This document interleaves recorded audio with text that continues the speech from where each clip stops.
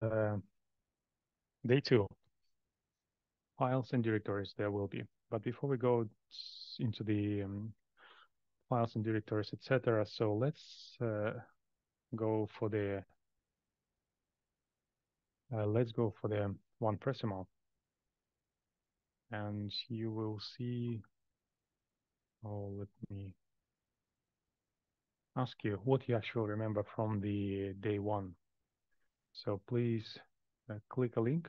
I mean, if there will be just a second, if there will be the newcomers, so there was a link that you've got from the from Enrico, and if there will be, if there is someone who heard who is not who hasn't heard anything from yesterday, so here is a bunch of links over there, and one of them is the Presemo, and this is where I keep kind of uh, interacting with the audience. And so when I'm saying that the Presemo link, please click Presemo link. So basically I'm saying that click this one and see what's there will appear.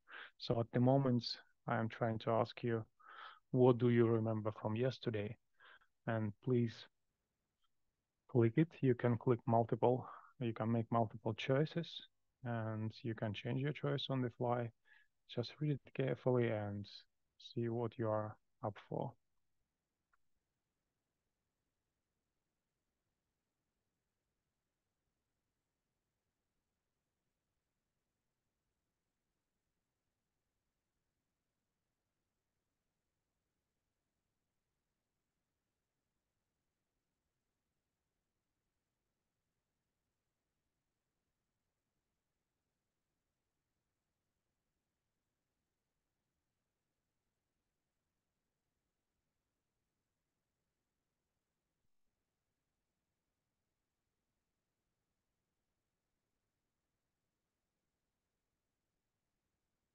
People slowly but surely waking up.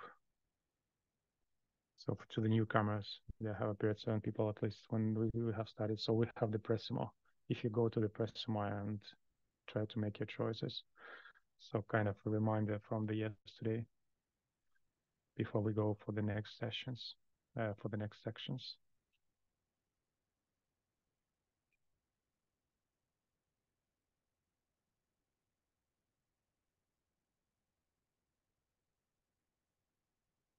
You remember probably from yesterday that we went through very general description what's the bash is, what's it up for.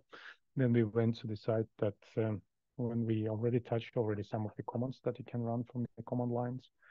And that amount of commands that we ran last time was pretty much enough to survive overall.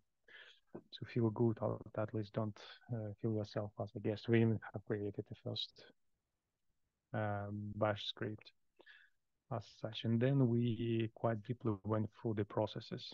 What is, how to monitor them, what kind of utilities are available, how to kill them, how to work with the background and foreground processes. And we even mentioned some utilities like screen and CMOOCs.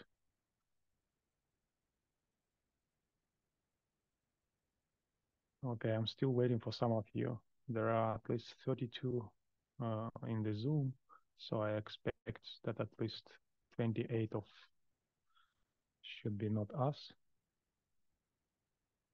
And again, introducing ourselves. So it's along with myself, there will be Enrico, Richard, Mira, and Thomas. So there will be 5 of us also helping on the hedgehog. So I also, so do not hesitate to use the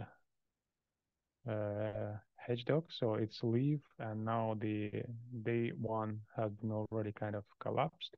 So now we're using the day two section. And so if you have any question, if you have any comment from yesterday, or etc., so please don't hesitate to ask over here.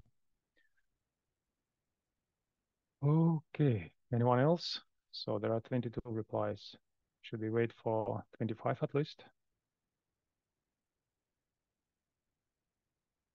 And then we will continue. Then it's a kind of sign to myself that you are already in and not sleeping at least.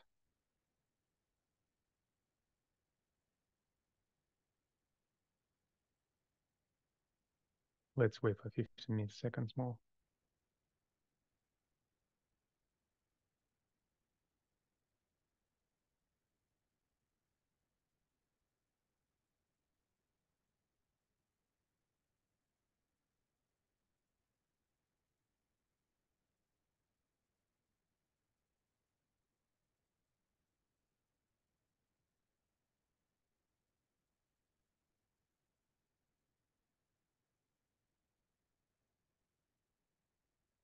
Meanwhile, I will copy paste it to the chat. Or do I have chat? Yes, we do. It's actually in there already. So just, and here is the link once again, so that everyone who has just arrived can see it.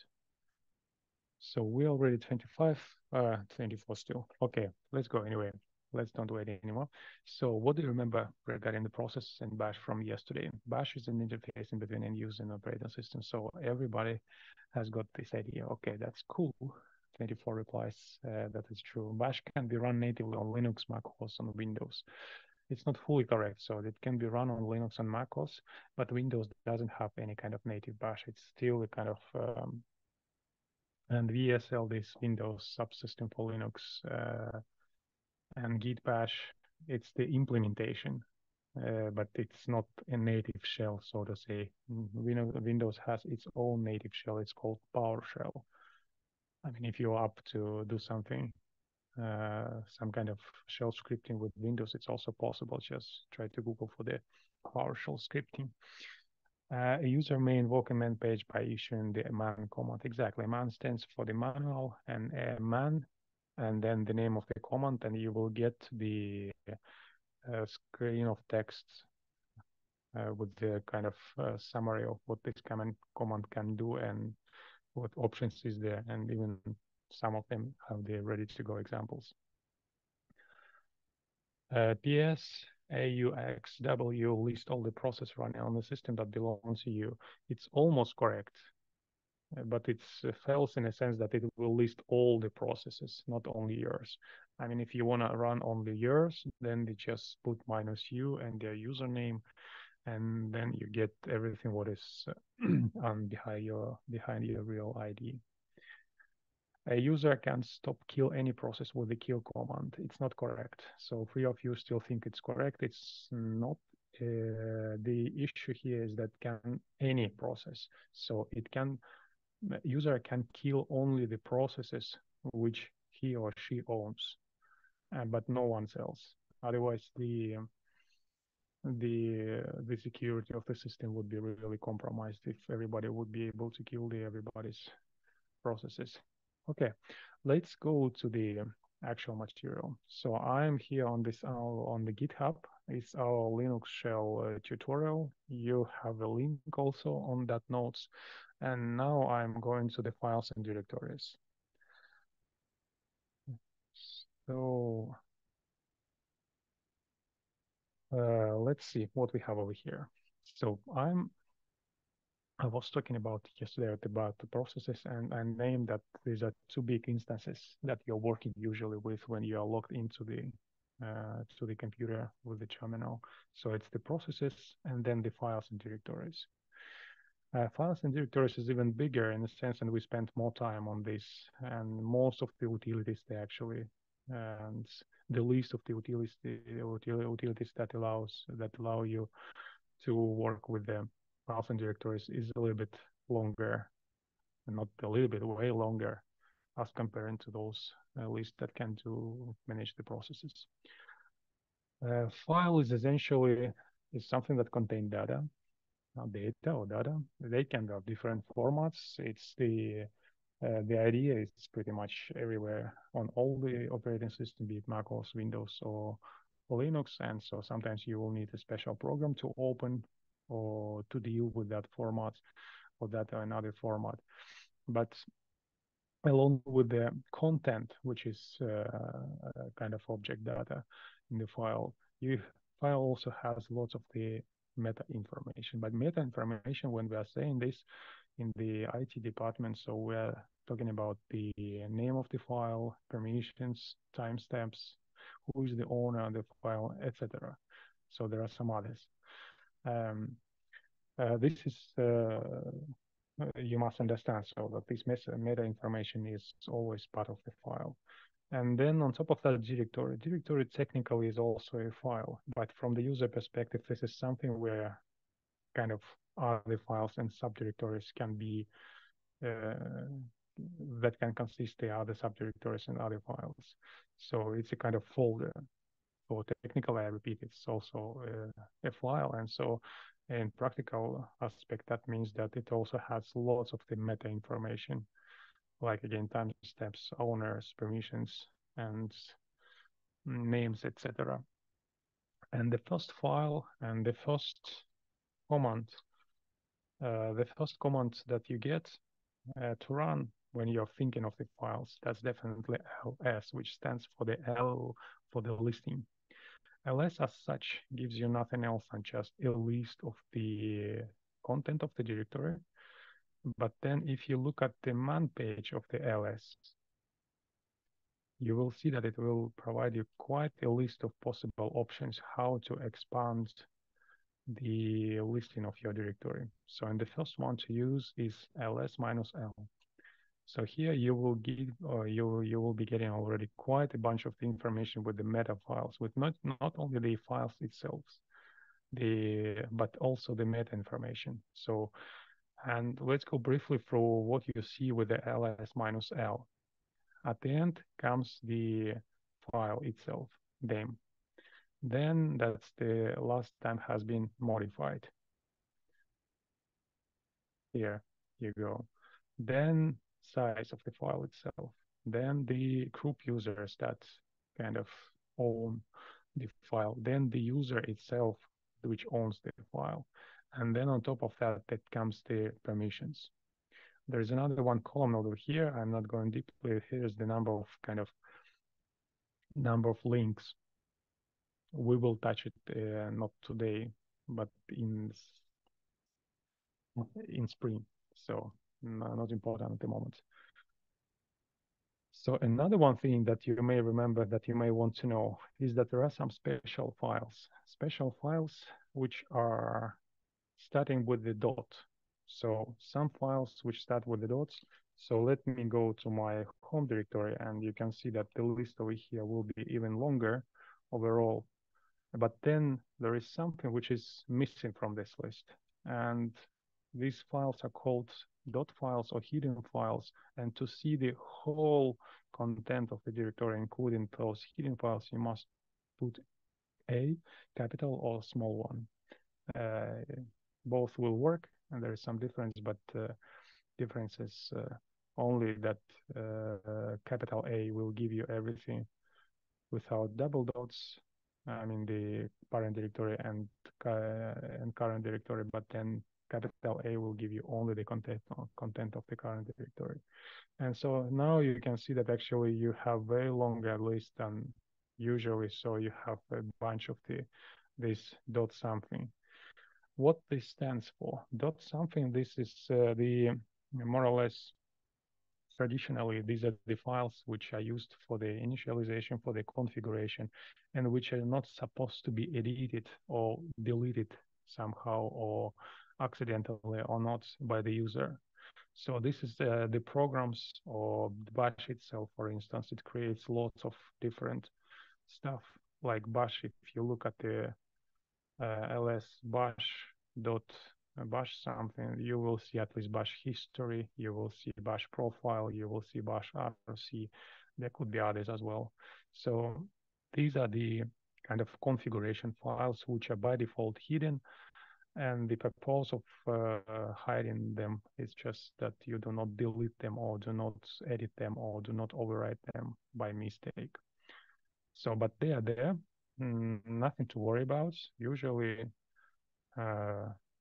they are small, so they can grow up as well. And they, even that usually you don't really notice them, but sometimes you still want to check them and see that what's the size and whether anything that you can delete, especially if you have a quota. But let's not go any deeply to that. So one thing when you're talking about directory and file, when you do a list -l, let me go to the demo space back so that the list wouldn't be that long. ls -l once again. And so you can see it's native, it's quite compact, and you have only a name of the file. But the way those files are organized is called a file system. And file system, it has kind of system of addressing, and addressing usually starts with the slash.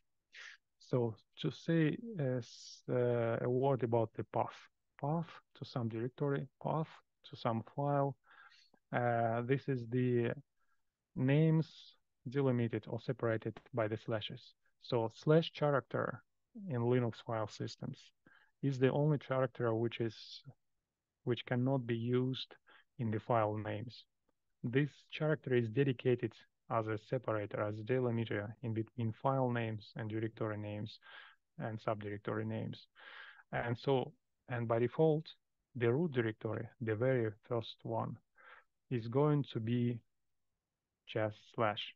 So when you type something like ls-l/, you will see the list of directories which come from very beginning, from the root directory. And strictly speaking, as a user, you shouldn't care much about those. The only directory where you will have full access, write and read and search, etc., that will be your home directory. There will be probably some kind of mounts where you have something like project archive or some remote directories mounted from some other services, etc. But then the rest of those guys, like boot dev, etc., mn-deopt, proct, etc., so that will be not really for you. So you will not touch it. It will be used by the system. That's the installed software. That's the some uh, some some processes, some log files, uh, some binaries which are collected in there, and so basically used by the system. And system that's not new actually for the Linux as such. On the Windows and Mac OS, it's pretty much the same. A user only has access to the full access, I mean, to the home directory and then to some other directories, but then the rest of the directories is just hidden somewhere and used by the system. Linux is no different from that. Why I'm saying all this? So one of the commands that we used already yesterday was pvd. That's the one that shows you the current directory path. And so I'm here, for instance, uh, and this is my directory where I'm currently in. So demo space, that would be the subdirectory inside of my home. And my home is looking like this. It's a little bit complicated on the normal Linux system. I mean, the standalone Linux system, that would be just home, and that's it. But since we are at Alto, and I am on my Alto workstation, so there are thousands and tens of thousands of users. And so this is a little bit more complicated than on the standalone system. But anyway, let's just live with this and just remember that this is your home, and you shouldn't really be worried whether this cryptic notation is coming from. So the one thing to repeat once again, slash is a delimiter. So basically everything what comes in between slash, that's the name of the subdirectories, another subdirectory, another subdirectory, and the directory itself. And then what comes last, it could be a name of a subdirectory as well, or could be a name of the file. And the next thing is that when you see the path that will start with a slash, and that will be the full path, or in other words, we are calling it absolute path. There are options. Option is that if this file is given, like for instance, like this name, let's say name of the file. What am I looking for?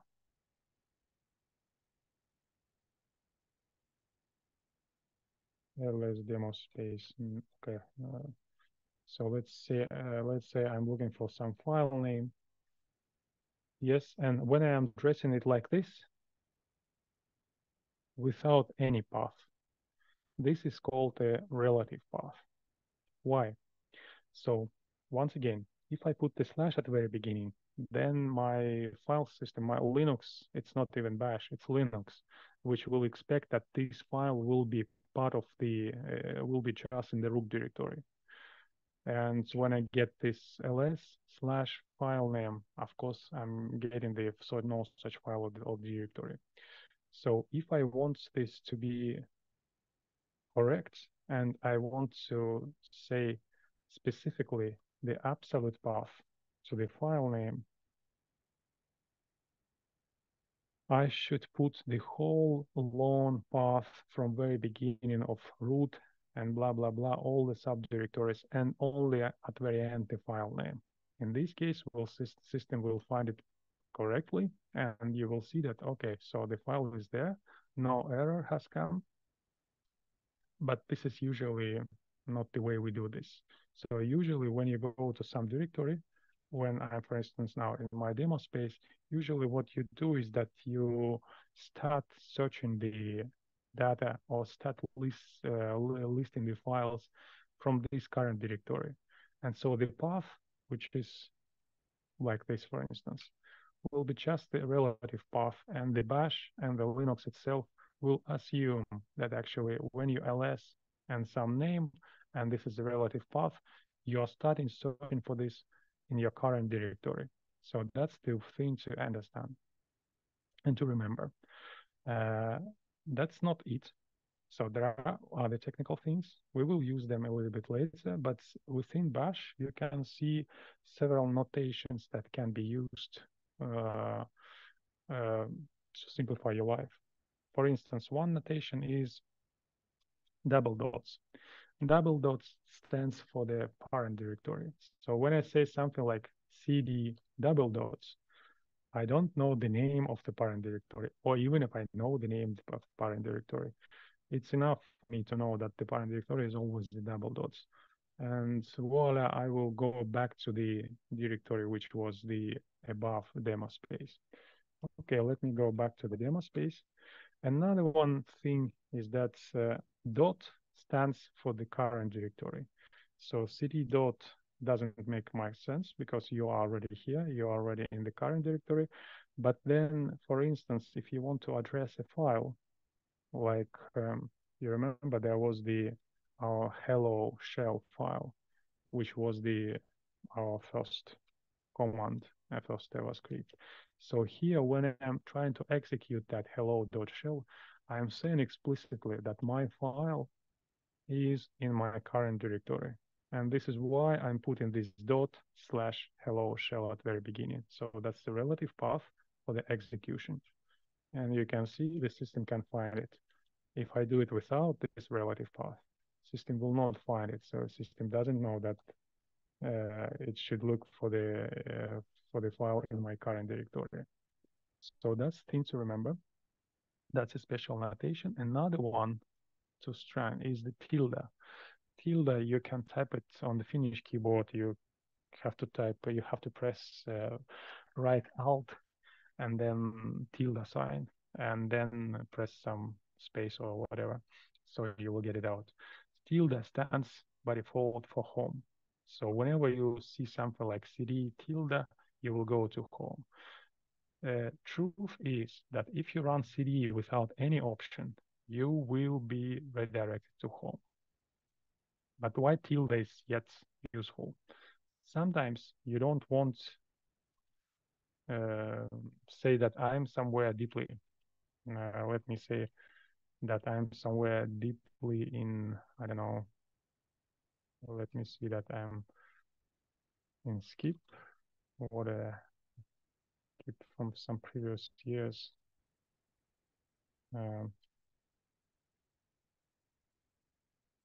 Okay, so I'm somewhere. You see that my file, my directory is somewhere else. So I want to go back to the demo space, but I want to go directly from here, and I don't know how deeply I am on the tree of my file system. So I can use tilde. So when I'm saying tilde here, I'm saying to the bash that please start from my home directory and go to the something which is where I want to. So tilde is always can be useful this way. And quite often you can see that abbreviation that tilde just stands for the home directory. It's used within the variables, can be used within the scripts. It can be used like this from the command line if you know that, okay, in your home directory there is some other directory where you go to or some files that you want to launch or invoke or whatever. So that you will do it with the tilde. Okay, so this kind of stuff, it's more or less from the web page. I gave already this one and this one. So let me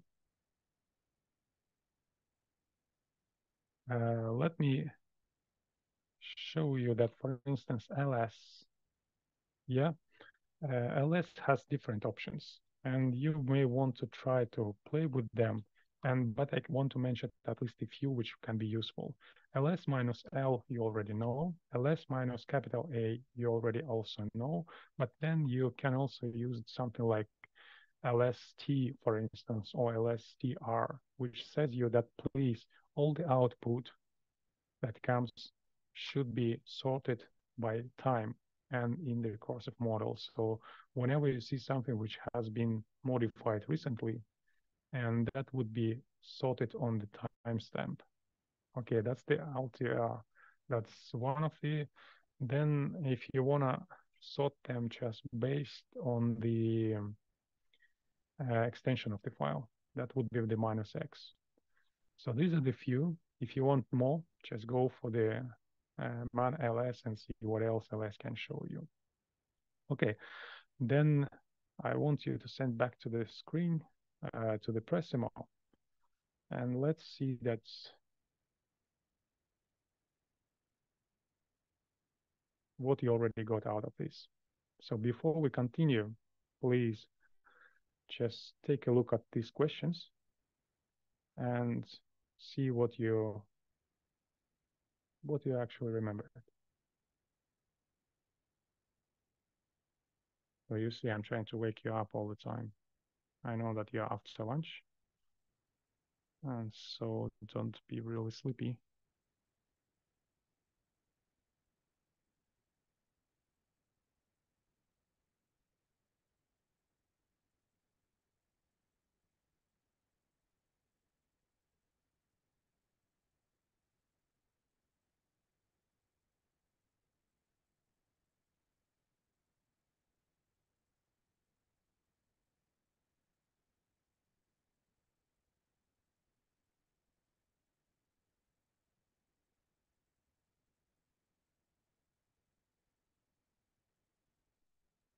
It's coming along pretty good. So let's continue. So you've got it pretty well, I must say. So slash is the only character that can be used in the file directory. Correct. So all the other characters you can use, but you will have to use the quotes or etc. or something like this. But then there are some other special characters, of course, but again, you can use them still, and they can be readable. All files will have owner, permission, name, timestamp, exactly. So this is what we call the meta information.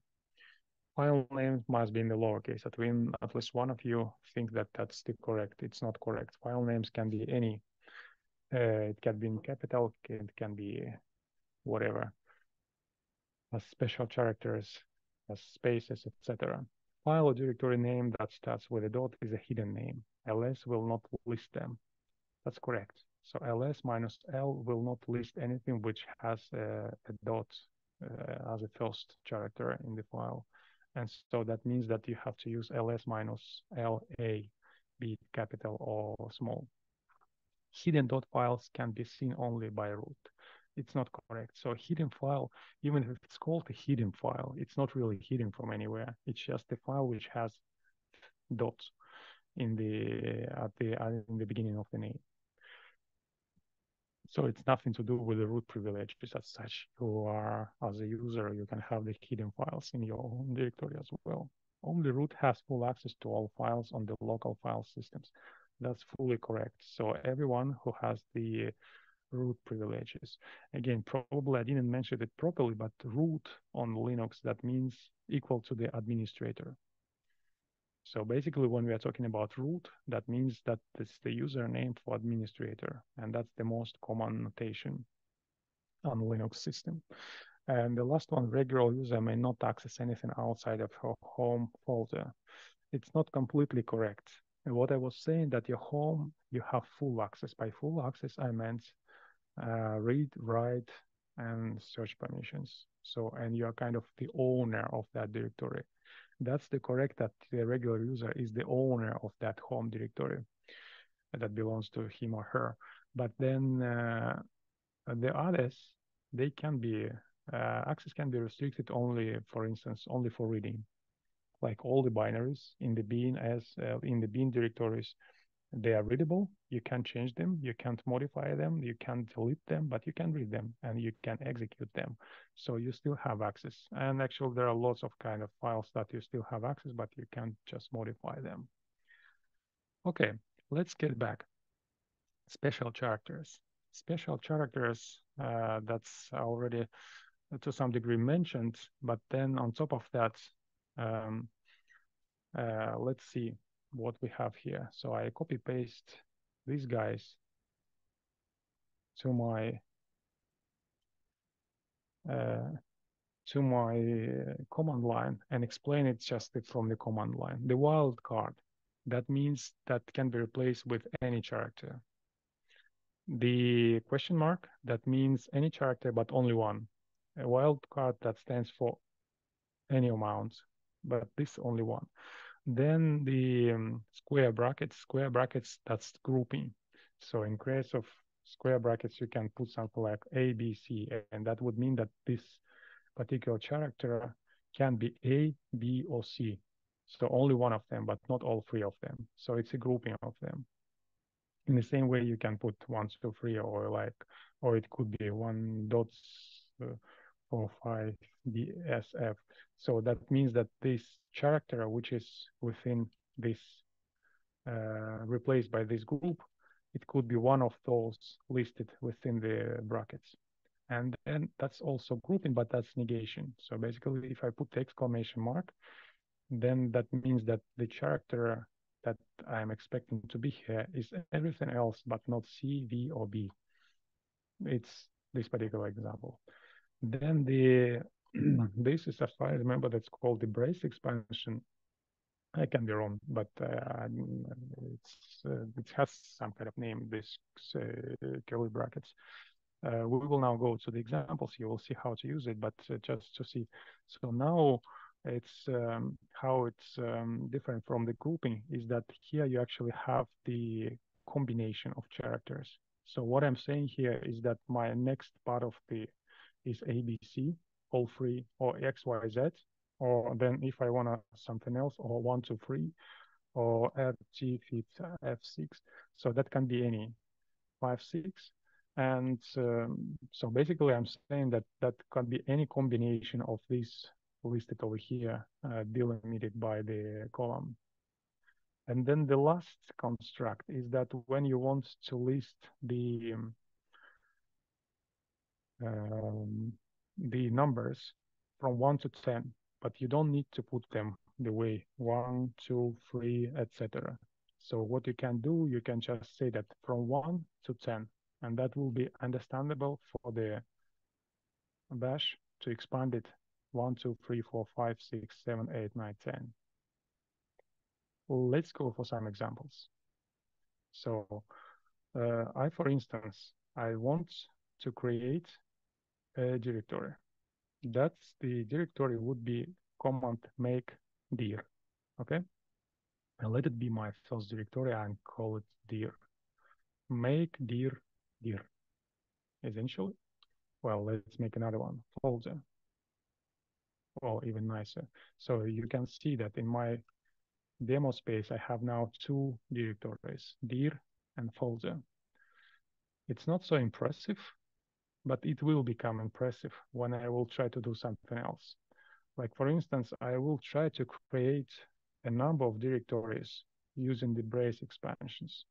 So let me say that I want folder, but then I want a number of them. And for instance, one of them should be folder A, another of them should be folder B, another of them should be folder C. Let's see what will happen. You will get 3 different folders, A, B, C, D, A, B, C, which have been created just like this. So that's the kind of magic of this syntax. Okay, let me put another one, like for instance, X, Y, Z. Yes, but I want just X, Y, Z, and I can type it this way. And what we will get is that we should get, I guess, X, Y, and Z. So you can see that notation also works if you just know the sequence of the sequence of the letters. In the same way, you can do it for the files. So when you, for instance, touch a file, it will create an empty file. So you can see that this empty file has been created. The size is 0. The name is there. Time, some default permissions, and my credentials. Okay, but then in case I want to create again a bunch of files, and let's say it will be 1, 2, 5, yes, and let's say that it will be some txt files, so that I know in advance that it's going to be the text files.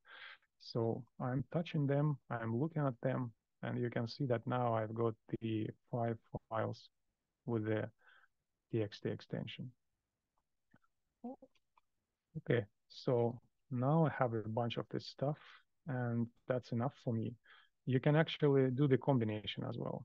So if you wanna think that, okay, let me touch some more files, txt, and I can even say that, okay, it could be uh,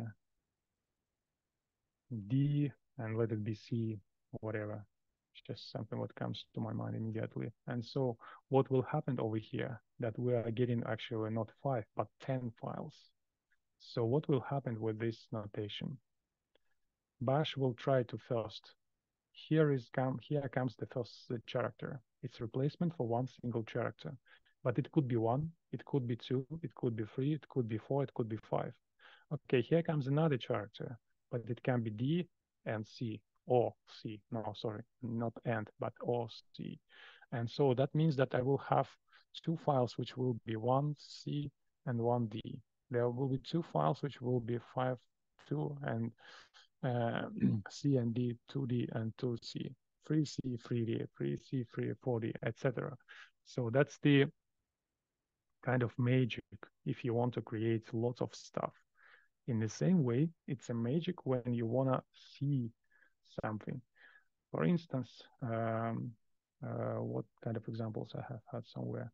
Well, let's see that we have in the root directory, we have 2 directories which are called bin and asbin.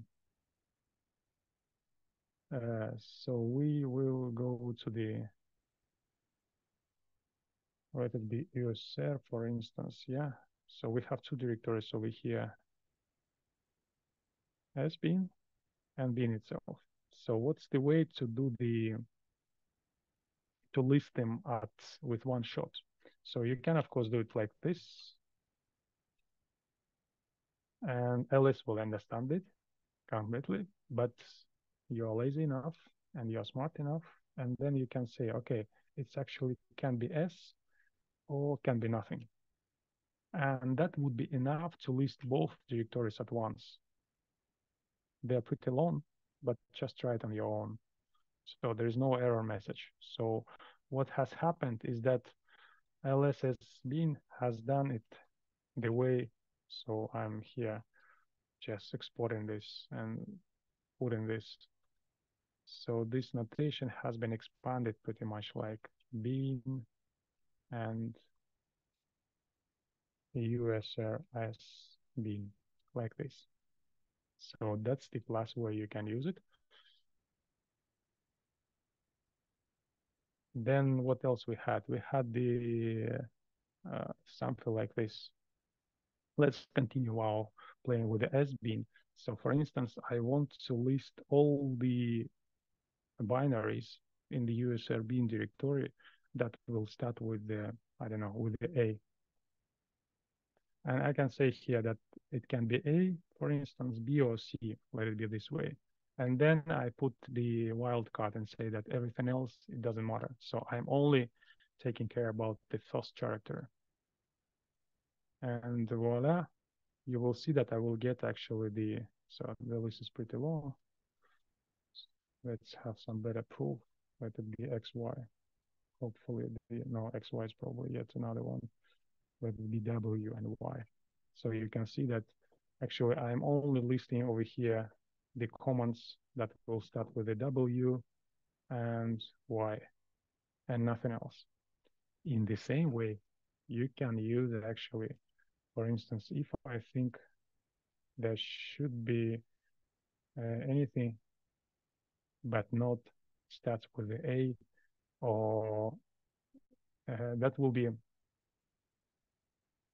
list again. So now you can see that actually I will get everything else except the ones which would start with the small a, b, c, d, blah, blah, blah, till y. So, and here I'm getting all the information. Actually interesting. Let's try to see that. Is there anything which is not, which doesn't start with the, with the, with the, uh, with the letter? So you can see that actually there is a bunch of stuff in the USR bin and the SBin directory, which doesn't start with the letter. So there is some kind of interesting. So I need to check it out what that stands for. Then some with the number, some with the capitals, etc. capitals, and then some. Okay, they also start with the capital. So not to get you confused, but to get the kind of impressed once again about the powerful of all these notations that I can use. We will play with them during the exercise session, but just to see, okay, that there are lots of kind of things that you can do and make your syntax of while you're working with the command line way more compact.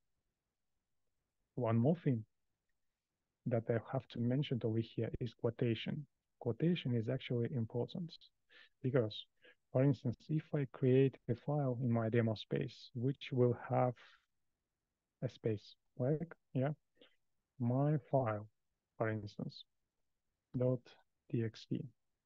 What will happen over here is that you will see it will be created two files.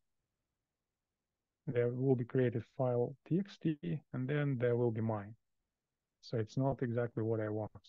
If I want to create something which is which name will be my file, I have to use the quotes. That's one option. Then another option is to use the double quotes. I will explain the difference just in a second. That also will work. Let it be my second file. Okay, and then another option is that you make the quotation for the special characters, and the space is a one of them. You can use it explicitly with the backslash. Okay, and so now I will have all three files over here. My file, my second file, my third file, they all have been created using these notations. What's the difference between the double quotes and single quotes?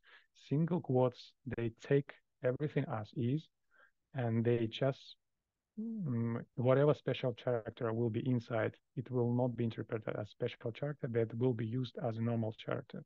But the double quotes, they will try to open everything what is inside. And for instance, if you happen to have um, a variable, like example, and I put here user, what will happen is that this variable user, my username, will be replaced with my username. Let's see what will happen. Okay. So then my username, then something which is at the end comes. And try it with a different way, with the single quotes. With the single quotes, you get exactly what you try to get. So, but not, but the user, my user variable, my username variable has not been expanded. So that's bad, but that's just to remember that these kind of things may happen. And now, just keep it in touch, keep it in mind. So now I was about to mention you the number of commands which are around, and then these are commands like cd. You know it already. So when you cd, you change the directory. You choose the directory and you cd over there. Then if you go back, you go back. Make dir. You already know that as well. So you make dir, you create a directory. Folder 36. Okay. Then copy. These are something which haven't been touched yet. So only touch itself has been touched, but then copy. Then if you want to copy a file, for instance, and I want to make a file dot, let it be new. So the copy will happen that you will get exactly the same copy of the file. So basically you will have two objects on the file system, file and file new. Difference between, if you don't want to have two copies of the same, you may use move. Move is a kind of rename. So we don't have a rename command over here. We have move command. And you can use move file from one directory to another. You can use it move one directory to another, one subdirectory to another, or you can move it also to rename. So if you move your file or directory within this same subdirectory, it will be just simply renamed. So if I want to, for instance, rename it to the file new2, I can do it this way. And so you can see that lsl file, and I say me, okay, list me only the files. Here you can see that actually file has disappeared, but now I have file new, which has been moved, the result of moving, and then file.new, which was the result of copying. I have a bunch of stuff over here. So let me introduce here the command called rm. So remove, be careful with that. Because you can actually remove all your home directory. So don't start playing it right away. And every time when you try to remove something, please think twice before press enter. So, but let me show you also how to use some kind of stuff. Like for instance, I say that remove everything which starts with the 1, but then comes a character after that. And guess what? You will see that we have lost everything like 1C, 1D. So they have disappeared from the list. Okay. So let's say I want to do something more sophisticated and just plain. Of course, there's no kind of sophistication over here. But let's say that it could be 1, it could be 2, it could be 3. But it can also be something else. But for instance, can be any other character or no character at all. So the problem with with this mark, with the question mark, is that it's a kind of replacement for the character. So it does expect some character, but the wildcard, it's expect any character or none. So that's the difference between them. And so let's see file back. So again, we have removed everything which have 1, 2, 3, and then anything else. So again, those guys have gone, but then we have left the rest. And actually, if we decide that we don't need actually anything of this one, so we can just simply do it like this. So we're killing the rest. And now you can see that everything which would start the file and txt at the end has been removed. and we don't even need the other stuff as well, so we can actually do it like this. We can always recreate it anytime by itself. What's happening with the folder? Folder is a little bit more specific. And actually, before we go to the folder, let me remove those guys as well.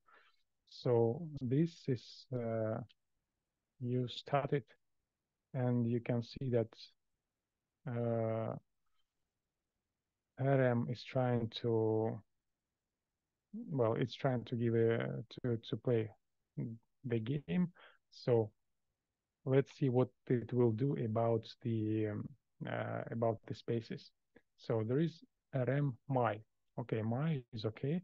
There is my user something, my file, my thought, my second file. So if you want to specifically say that, okay, there is a space after that, you say you put the backslash, and then only you continue and say, okay, remove everything what will be looking like this. Okay, we have removed only one single file. You see it has disappeared. And then if we say that actually we do not need anything which starts with the my, we will delete it like this. And I also have my several tests. Okay. Folders. Folders is a little bit special case. If you say copy, for instance, dir to dir.new, trying to rename it, you will get the error message simply because copy by itself only can copy a file. But then if you want to copy a directory, then you have to explicitly say that please do it recursively. So you do it with the -r, dir new. And so let's see what has happened.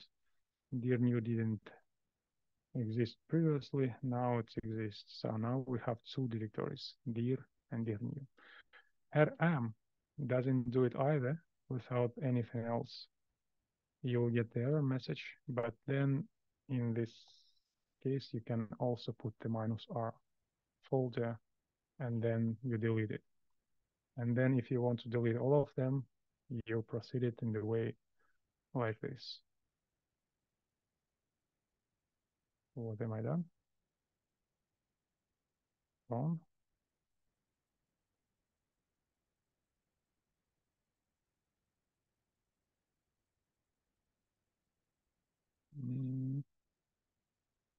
I have renamed, I have deleted some files.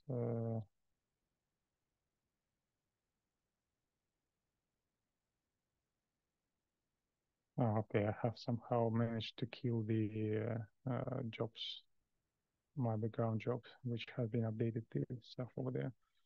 I don't know why, but in demo space, there were nothing. Okay, it's somehow okay, don't worry, it's a demo effect. Okay, so here we go. We are still going the way. So we can also remove the folder stuff like this. So we don't need any of this actually. You can remove many of them at the same time. But again, be careful. So every time when you press something like this, so you better be careful. Somehow it doesn't like when I'm killing the.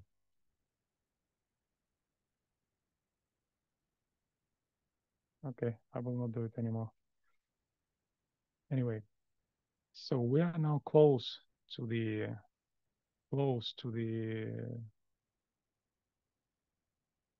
Presemo next one. So let's see what you've got out of this. So go please to the Presemo and click the next one. And then we will have a break for 10 minutes. So let's see what we have learned. There will be a break for 10 minutes, and then we will be talking about the permissions. And then after all, we will be going to the exercise.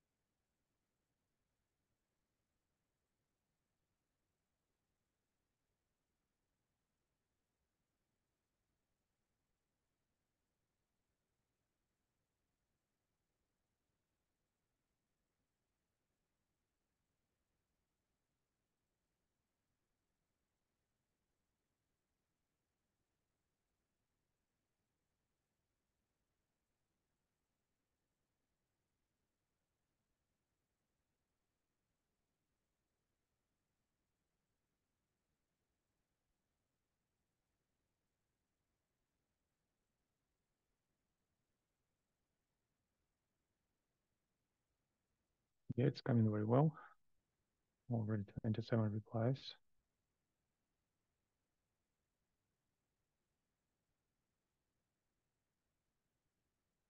5 seconds more to react.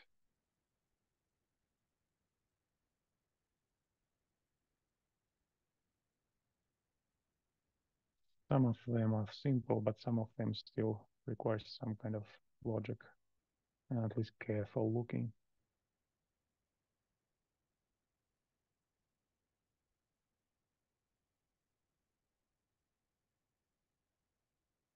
Okay, let's go through this Presemo. The first one was RM and the wildcard.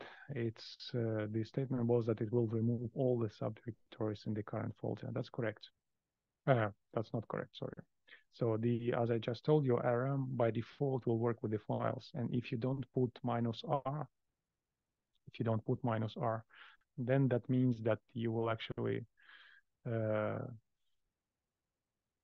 you will see the error message. Try it. I mean, if you have some directory already, you can try it out and see that what will happen. It will remove all the files in your directory, but not the subdirectories.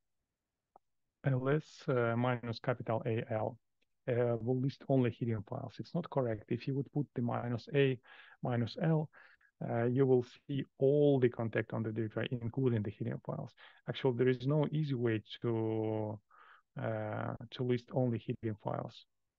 You should script it a little bit. There is no option for this with the ls. So you either list normal files or normal files plus hidden ones, but not the hidden only.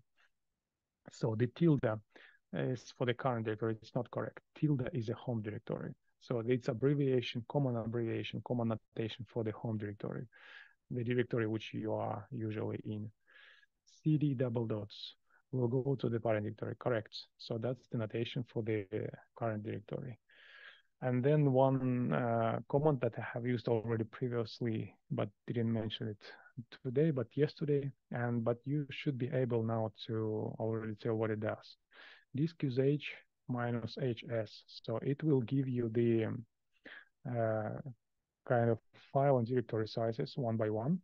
And then you are saying exactly what you want. When you put the wildcard, you are saying that give me the sizes of everything which is not hidden. But then you need to explicitly say that please give me everything what is hidden. And what's happening over here? What's this cryptic notation stands for? If you put just dots and just wildcard, you will also get this one, the parent directory. And that will be nasty. Disk usage will try to catch everything from the parent directory.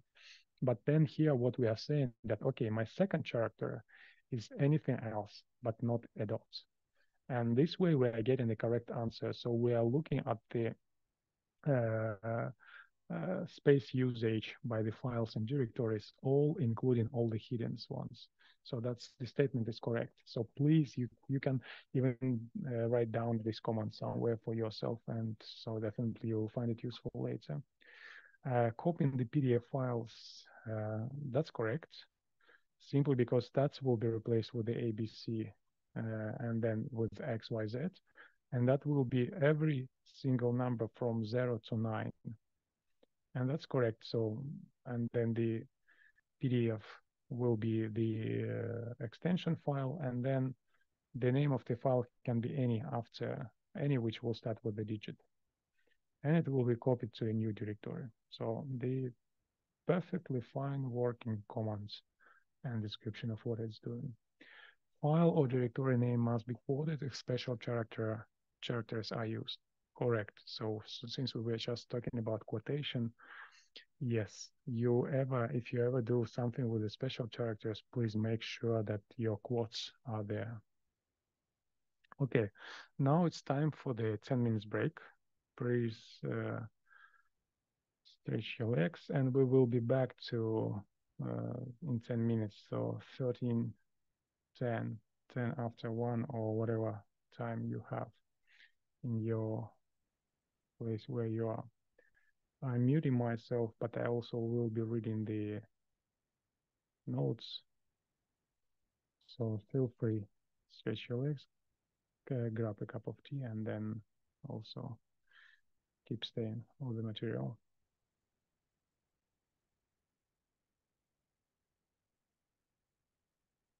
Okay, let's get back. So there was one request to make it a little bit slower. I'll try. I'll do my best. Yeah, but strictly speaking, I'm trying to put as much information on your shoulders so that it's up to you what you actually pick it up from the course. Totally. Okay, but I will try to make it a little bit slower. Um, so I told already a lot about how to use the CD, media, copy, move, and RM, etc. But that's the way ls also. That's the way to kind of common way to work with the files and directories. Mm, a few more commands. Let me say that tape A. I already told you about this, but so if you now from the perspective that you know what the path is and how it looks like, so now you can of course, for instance, get already information. Okay, where this guy is. So it's part of the USR bin and somewhere in the LS. So that's getting the information about what's behind the command that you're trying to execute. That's good one. So another one like file. If you want to know what kind of file it is, or let me say that do we have anything like hello shell, it will tell you exactly what type of the information, not the information itself, but what type of the information or what type of the mime, so to say, so of the file that is. And then in the same way that if you want to know something about the binaries, so you can also ask about the binaries and you will get some kind of information. So that's the additional meta information about the file. But then there is one thing which is called stat. Well, it's interesting is that you don't usually use it, but you may want to know that it exists. Stat will give you the kind of statistics about the file, and along the, in a sense that it's advanced statistics as comparing to the LS. So you will get all the meta information about the file, including the access file, modi file when it has been changed very recently, and then additional the blocks, the IO blocks, and the number of links that the exact the inode number, etc. So if you will be ever using this, working with the file specifically on the Linux file system, you will find stat as well useful. So now I think I am done with the information, how to get the information, how to get the file, how to work with the files in the directories. Except one thing, that's the, okay, I skipped also the link. Probably you will not you will not need it right now, but we will come back to this if you will find it useful. And then permissions. That's one of the things that everyone will probably at some point will touch in the while doing with the files and directories. So you remember when we say something ls minus l, the very first column that will give you the permission information. On the Linux file system, sorry, on the Linux file system, permission are exactly the same independently which one concrete file system is in use, be it AXT, XFS, be it Lustre or whatever else. So the permission system will consist of 3 different octets. So the first one will be the user one. The next 3 will be the group one. And then the last 3, it's the others. So let me say it once again. I copy paste it over here to my screen. I commented. So the ideal, not the ideal situation, but the full permissions they will look like this. So what they stands for? First, let's divide them like this. So the first part will be the owner uh, uh, owner permissions. So owner will have either read, write, or executable. Then the group, which owns the file, or well, let's say owns the file. It also may have read, write, or execute permissions. And then the others. So not the owner, not the group, but the others. It will be also read, write, or execute. And altogether, it will give you the full range of the permissions. So it's a little bit simplistic, but it works very well in most part of the situations. So we're not going now into the ACL. Actually, if I will have time at the end of the section, I will go to the ACL advanced list, control list. But otherwise, the thing to remember, so file may have in the classical notations of the Linux file system may have only one single owner, only one group, and then it can be also provided or not provided access to the others. So what else you must remember? So now I have in my, so let it be like this. Now I have also in mind to say like this. So always when you use a command to change the permissions for the user, for the group, for the others, you don't put the explicitly user or group or something. You use the notation. U stands for the user, G stands for the group, O for the others, and then altogether that could be A, kind of abbreviation for all.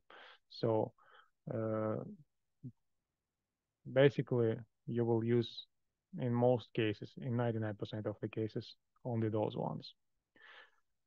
And let's see that I have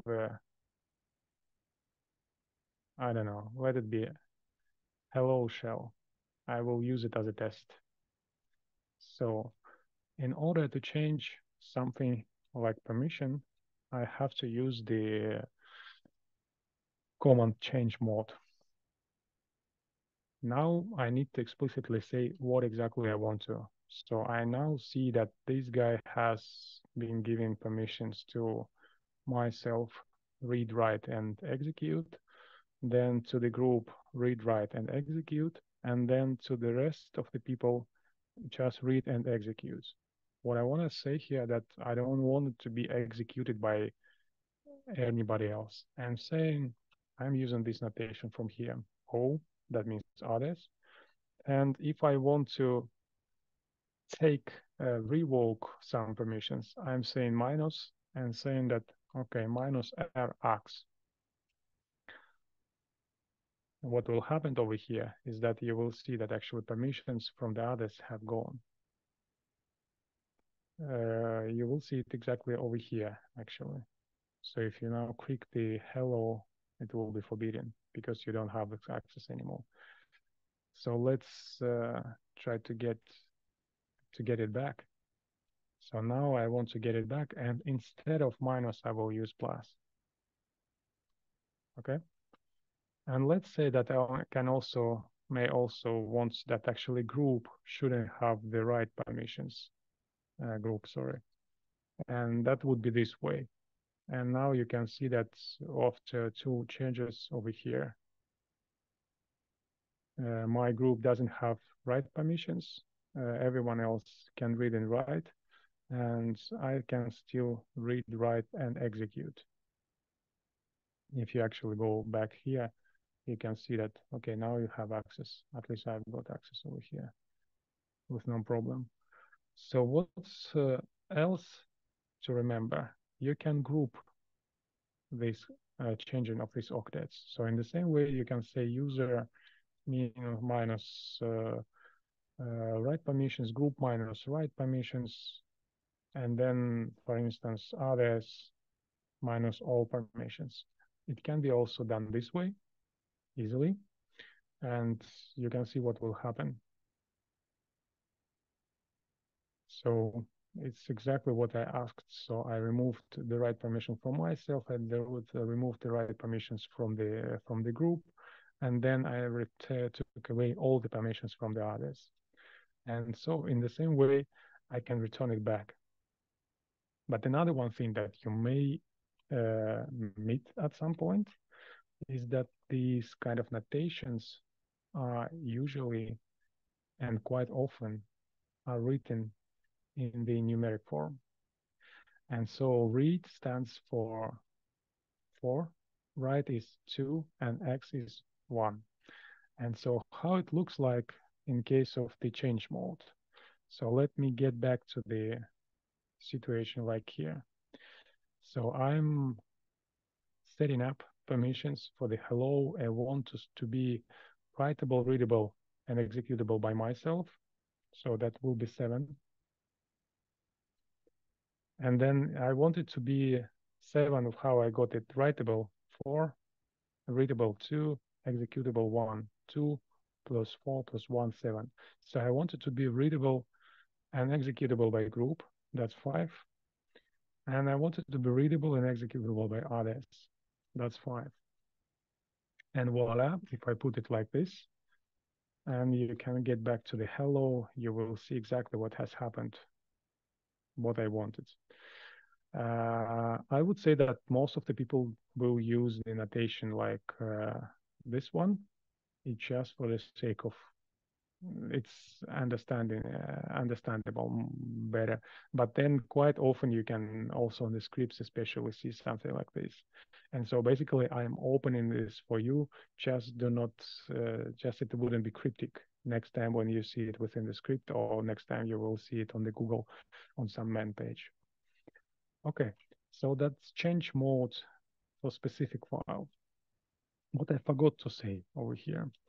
I have forgotten to say that if you let me create some directory once again, make dir. And what I forgot to say that the actual folder may also have this X bit over here, but it doesn't mean that folder executable. In case of folder, X means it's searchable. So you can basically, it's not even searchable, it's listable and searchable. So let me say that if I, for instance, let me go to the folder, and so that I create some files over here, and let me say it will be 5 files over here. You see? Okay, I go back, I list folder, and everything is fine.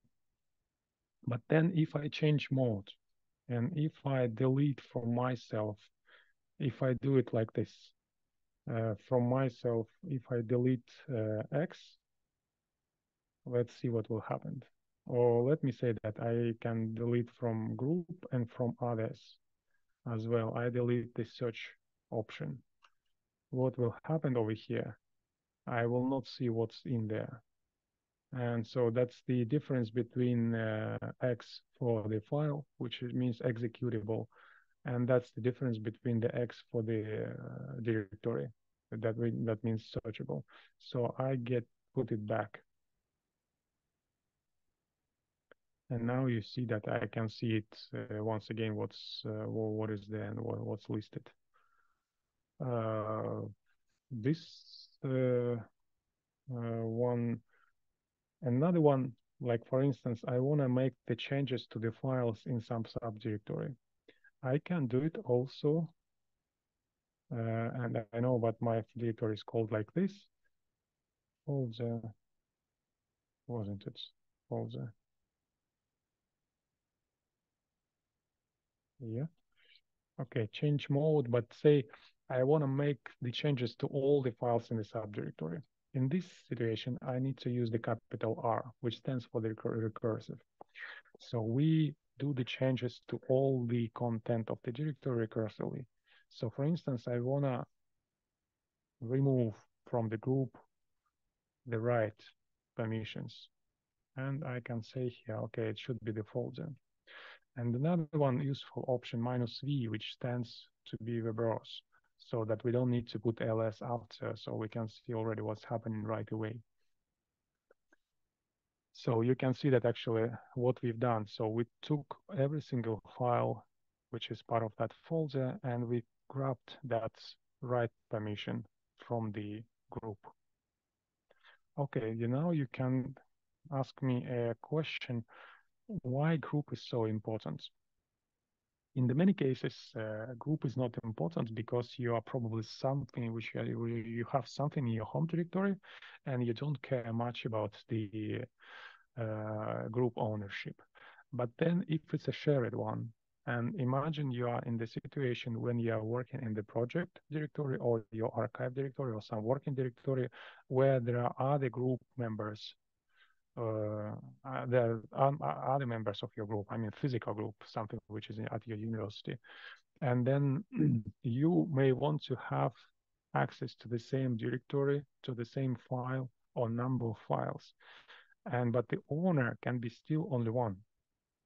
Again, I'm talking about the classical file system in Linux. I'm not talking yet about the access control list. But in this case, it could be only one. And how to share this kind of thing is to make group owners, give them the right to write, to read, and to execute the files and directories. And so this is the situation when the group actually becomes important. How to change the group? So there is this command, change group. The only tricky thing is that you cannot change the group. First, the group that you are using to change must exist, because default mine is domain users. That's for everyone at Aalto University. It's domain users. But then if you want to assign it to a new group, it must first exist. The second one, you must be a member of that group that you are trying to assign to. So how to find out which the group member I am? There is this very nice command called id -gn, capital GN. It's pretty much the same way it should work also on your. So let's say that I'm not going very far away. So I pick up one of the group that I'm using, and I do some changes to the folder. And I do the change group, and I put that my group name will be the one that I picked up recently. And let's see what happens. And has happened the thing that actually every single, no, not every single yet. Just a second. So ls ld to see my directory only. So you can see that actually my new group owner here became WASP. First, this group does exist. Second, I am a member of that group. And from now on, in principle, there are some details yet, but in principle, everyone who is a list on list of that group, you can check it with the get and group command. I will not show it once again over here, just to don't compromise the other users over here. But just trust me, if you try to see the list of the list of those users, just try this command out on your own. So just replace the WASP with some group where you member of, and you will see the list of the users which are on that group. But anyway, so all the users which are on that group now may have access, read and X access to that WASP. And if I want to make sure that it's actually not only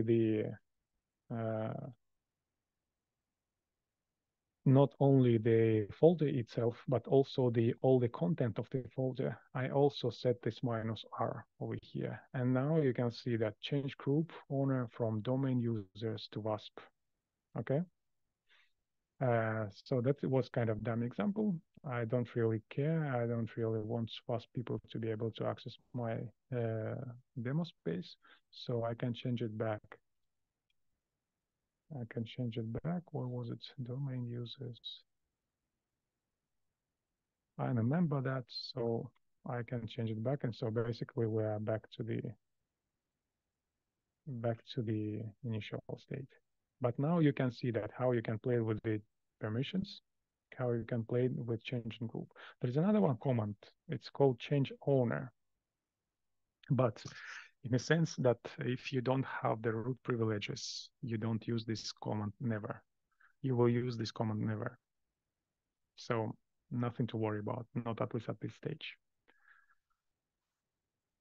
Okay, so where we are. We are now very close to the exercise 1.2.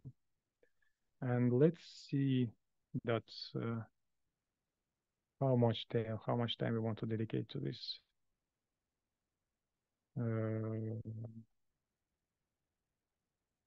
Actually, I have one Presemo yet to go before we go for the exercise 1.2.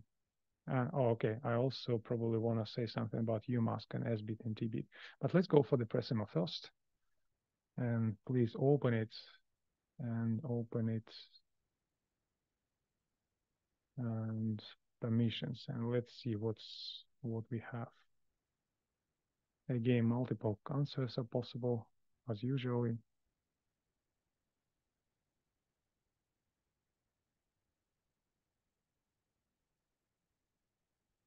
And see what you've got, what you remember out of this sketch.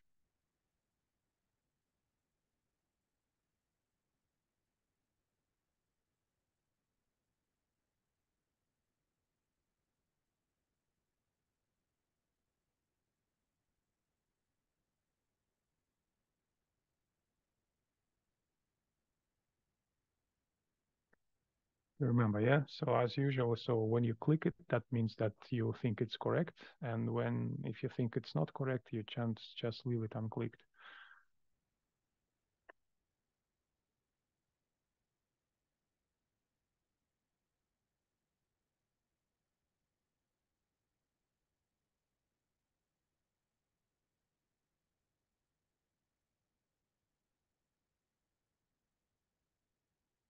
Let's say we are waiting for the magical number 25.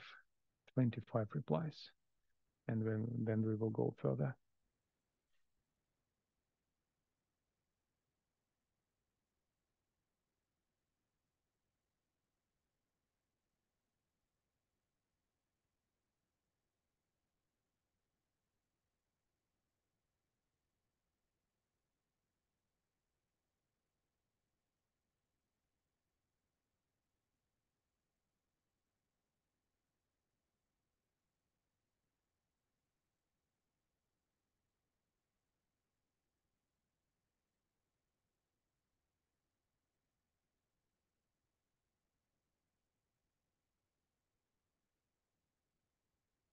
Okay. So let's go for them. Oh, you still keep thinking.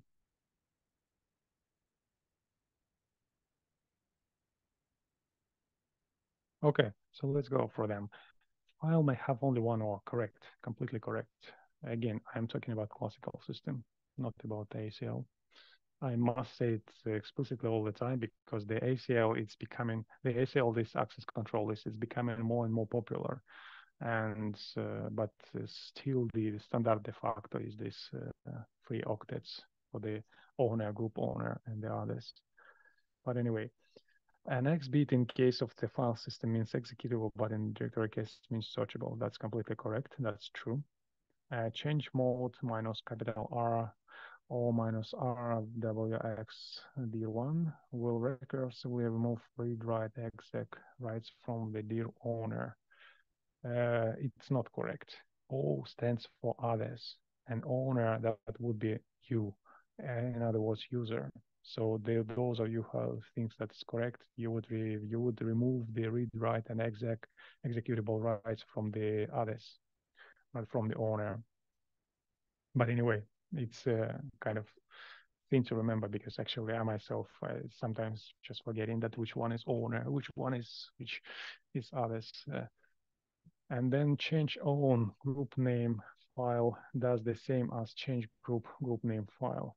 My bad. I didn't say you anything about change group and change own and how they correlate, but the thing it's correct over here. Change own with the two doubles with the column and group name file will do the same like change group. Yeah, that's correct. That's correct, but that's my bad. So I'm not counting this if somebody didn't know that. A user can change the group owner to any group.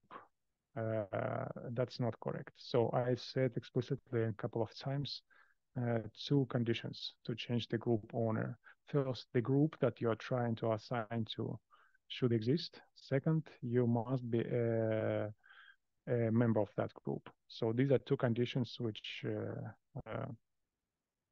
can be satisfied, which should be satisfied before you should be able to do. You can actually try to assign to non-existing group or to the group which you are not a member of. You will get the error message. Change mode 600 file PDF will make file PDF readable, writable for everyone. Not at all. So to make it readable and writable for everyone, the last digit must be 7. 7, that would stand for the readable, writable, and executable. Must be 6, not 7, 6. Readable and writable by everyone. But here we have at the end 0. That means that others will not have access either, and so the group members will not have access either because it's also 0. It's only the owner which will have readable and writable permissions to that file, PDF file.pdf. Okay, and here is the core, this 3 octets that you would see it in ls-l. And this sense that it means writable, readable, executable for owner. That's correct. And then readable, executable for the group. That's correct. That's for the group. And no access for the others. That's correct. So the last one was completely correct. Okay. Now what we have in mind. Actually, I was about to mention you slightly about SBit and TBit. You will meet this. You will meet this because we will go through the find command and we will use it over there. So I must say a few words. So along with the readable, writable, and executable, you may also have setGit or setuidGit, so to say. So the thing is that when, for instance, let me do this trick once again to explain. So my command is my default group is domain users. And every time when I create a file test, you see that this file will be owned by that group. Okay? So, but let me create a folder 1, let it be folder 1. And let me say that this folder 1 will be owned by WASP. Okay? You see that this has been changed. Once again, proof folder 1 is the one which is owned by WASP. What will happen here if I don't put the SBit? If it's normal folder, then I touch, for instance, file, and the file will be just normal file with my default group as the owner. But what will happen if I put on folder the SBit? So what will happen over here if I do the change mode group plus S? Okay, let's see what happens. So you see that SBit was over here, and folder is kind of set gitted, so to say. So it's kind of so the executable bit is set for the folder, and then if I next time trying to touch another file over here, what will happen that this file will be already owned by the group WASP. This SBit, in the other words, it provides the permissions or it forces the permission on every new created file to be exactly the one which is owned, which group owns this folder. So the feature is usable and interesting, and especially usable on the folders like projects, etc., where you want to make sure that everything what is created under that file, under that subdirectory or directory, actually belongs to the group. So that solves your lots of headaches, especially if you are developing something or if you're copying the stuff from somewhere and you want to make sure that everyone who is putting something to the directory, every single file, every single subdirectory will be owned by the group and group members will have access to. Otherwise, otherwise it may be a situation like, for instance, you have a directory which is owned by the right group and the group members have right permissions in there, but somebody has copied there something which is owned by his own personal group, and no one else will have access to that file or directory, even if the parent directory itself has the right permissions. So that's why SBIT is tricky and good one. Another one, SBIT can be set on the file. So let me see whether we have anything um, in the SBIN, for instance. I guess the pink should be no. If the executable, sorry, no, I need some command which would have SBIT on top of that. So we can use find, of course, but I just need it for the sake of explanation. Oh, actually, that should be probably the passivity. Yeah. Yeah, exactly. So there is this command, for instance, passivity. The trick, and you can see that it has the execution bit and the S bit set for the user. What that means? That means that every time when somebody executes that binary, the effective user permissions will be actually the owner of that file. I understand that probably sounds a bit cryptic, but the tricky thing is that this way you kind of pass through the security issues so that you do not allow everybody access to for instance, some files like pass video or some other files. Uh, but uh, but every time when somebody runs these kind of commands, it will get officially the permissions of the owner of the command itself, which is good. And which is, if it's written carefully, it doesn't bring any security issue, but it only solves some security issues. Anyway, so that you know what the SBIT is, probably you will not meet it immediately. You will meet this SBIT for the groups that you find it useful. SBIT for the binaries, that's something which is more specific for the administration. But anyway, it's good for you to know just in theory that exists. One more bit that is mentioned over here is T-bit. It's called sticky one. Sticky one, that only means that it will give you, for instance, if you take a look at the TMP directory in your on your computer as well, it will have the sticky bit. So sticky bit stands for everyone has here permissions to write to that directory, but only the owner can delete and modify the files which are owned in that directory. So if we say again that, for instance, here it's myself only, or not only myself, there's actually other users. So what's happening over here, I can, for instance, go to the TMP and delete this one and this one. No, only this one and then this one. But I can't touch this one as well and this one because it doesn't belong to me, neither any of them. So that's what's the sticky bit is for. So it prevents from removing file by another user. Okay. And then the last thing about permissions that you'd better know is that using the umask. Umask is something which allows you to set the default, because when I create the file, once again, when I create a file,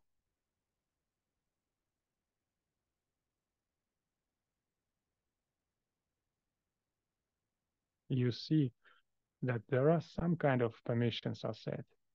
And these kind of default permissions are actually set by UMask. So there is a default one for the whole system on the system level, but you can always change it and put it into your own profile. How to do it? We will know only tomorrow when we go through this bash RFC initialization files. But just keep it in mind that it's also changeable. Okay, so now I think we are good enough for the exercise 1.2. And let's say that we dedicate 20 minutes to the exercise, and then I will dedicate 10 minutes to go through the exercise and see that how good we are at this.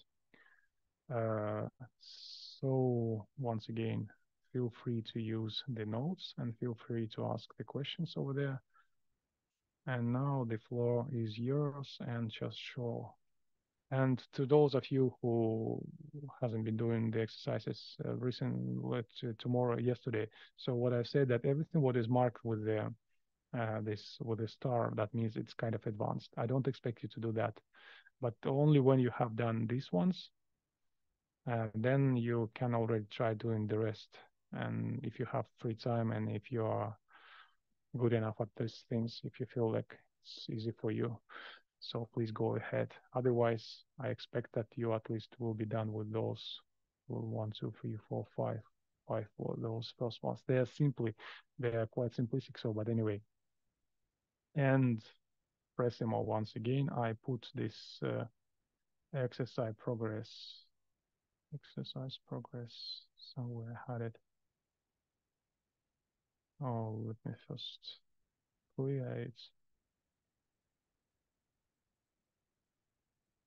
Okay, so it will be like this. Let me clear it first. Okay, it will be like this. So anyway, now you are on your own. Please go and do the exercises. And whenever you are done, whenever we are close to the finishing of the exercise, so we will continue well, we will be back in 20 minutes. So let's see what we can do so that we can go through the exercise right away and then check it out what you have done correct and what not. So the first touch was the making the current directory in the current directory. So I am in my demo space. I want about to make another one directory. Let's call it directory like this. And then cd there, and touch a file. Okay, so now we are in the directory and we have just one single file. Rename it. Rename it means move file, let it be renamed or whatever. It can be just up to your fantasy. Make a copy and then remove the original. Make a copy.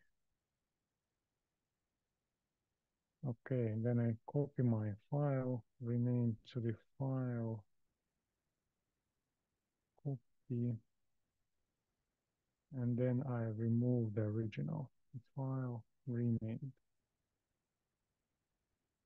like this. So I still have one single file, which is 0 in size. What touch does? Touch by default, you can take a look, of course, at the manual page, but touch by default, if you know a file, it exists, and just touch, it will does nothing except it changes the access time. I mean, touching means they're changing the access time of the, but then if file does not exist, like for instance, something, it will create a file, an empty one. Now we have two files over here. Okay, so the first is done. Then the second one, list all files in user bin and as bin that start with non-related character with one ls command. So listing means ls minus something, but then we are saying that non-letter character. So usr bin and as bin. how to tell it to be on the same string. So basically I'm saying it could be S or could be something which is empty. Basically there is nothing, so there is nothing in there. So that's the first thing. The second part of the task is that something with a non-letter character. So letter, in my case, I can use a group A to zeta, and I can even do it more expanded, A to zeta once again. And I can even put here the exclamation mark, which means the negation. So everything which is not like this. So, but again, by the end of the, I have to say that everything else is fine. And here you see that I'm getting actually a list of cannot access something, which is can be avoided. But anyway, here is a list of something which is to me sounds. I'm just wondering what's this one.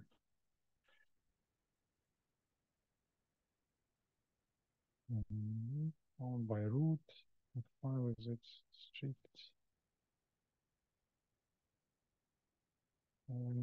Probably by mistake I have created something, but I will check it out later.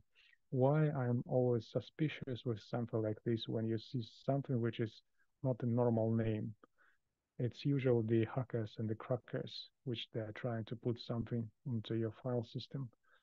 They create a lot of, uh, they have really good fantasy guys. So they create something with the dots, with the two dots, with the same names like normal binaries, etc. And so if you see something suspicious, it makes sense to check it out, at least what's there. Okay, the third one, list with ls, not dot files directories only. By default, it lists all files directories, but not those that begin with dot files. Oh, that's already a good one. Okay, so let me go somewhere where I have the dot files. Let it be my home. So what am I doing right here? ls.files.directories only.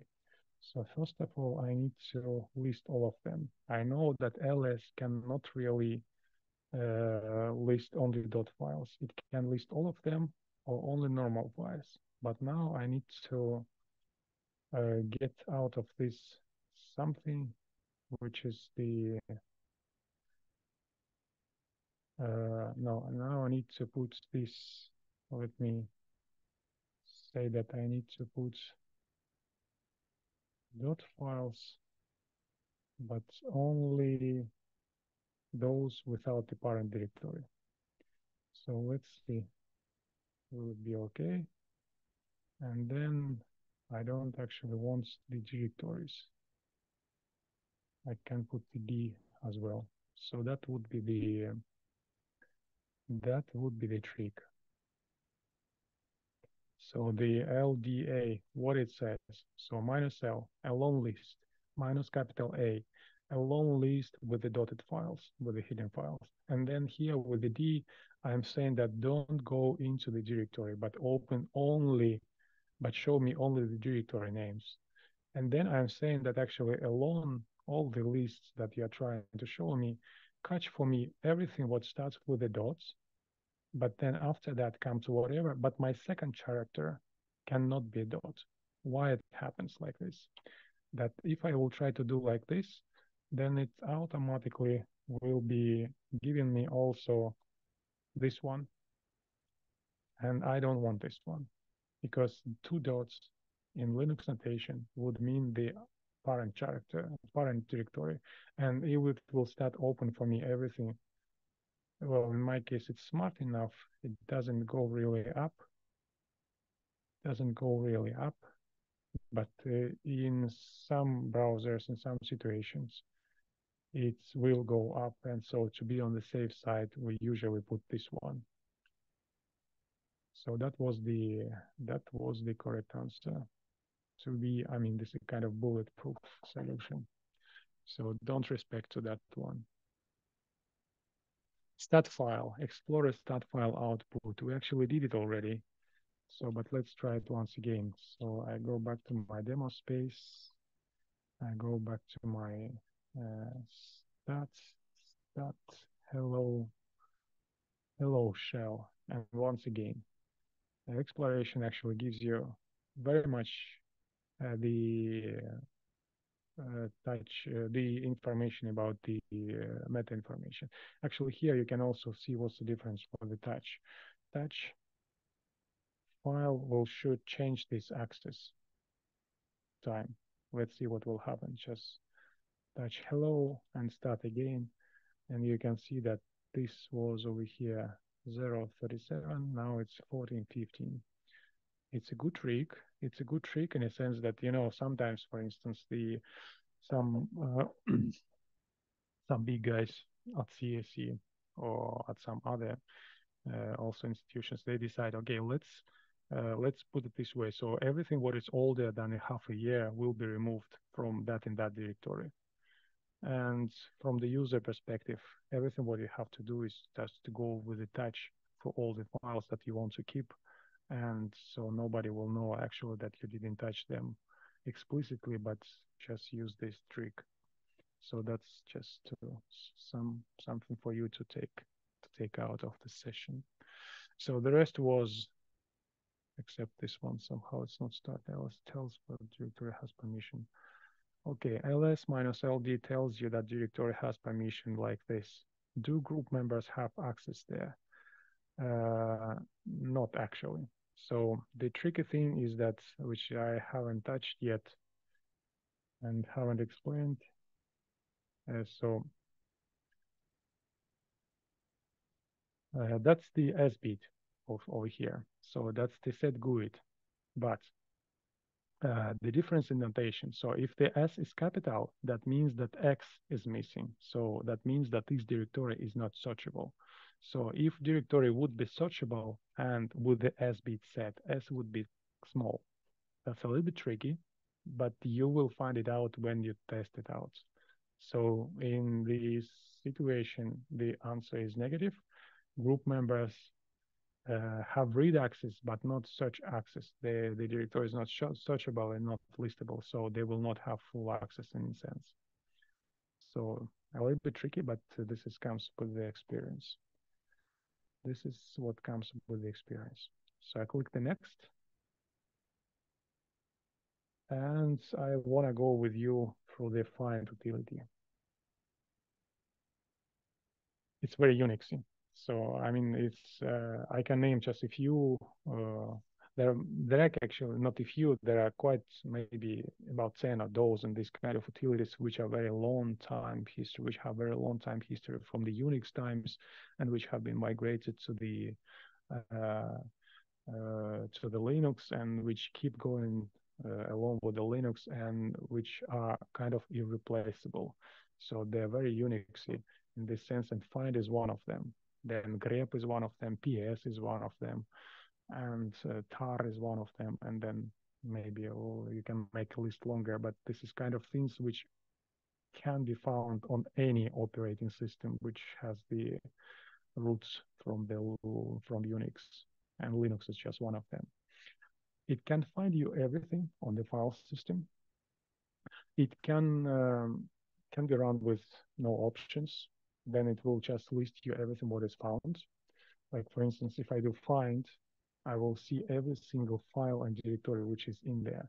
But find itself is very complex, and this is kind of a language, Boolean language, which can put lots of filters for the sake of searching the directories and files, and lots of execution commands which can actually do something with the execution on top of what has been found in the results. As I told you already, so you can do it with no options, but you can also do it with the options. So the first option to do is that, for instance, if you want to see something from the very particular directory. So I try to find everything in etc. Oh, let me go back to already one that we have already used, user bean. So all the commands that are accessible by you on the system, or most of them, not all of them, but most of them. User bean.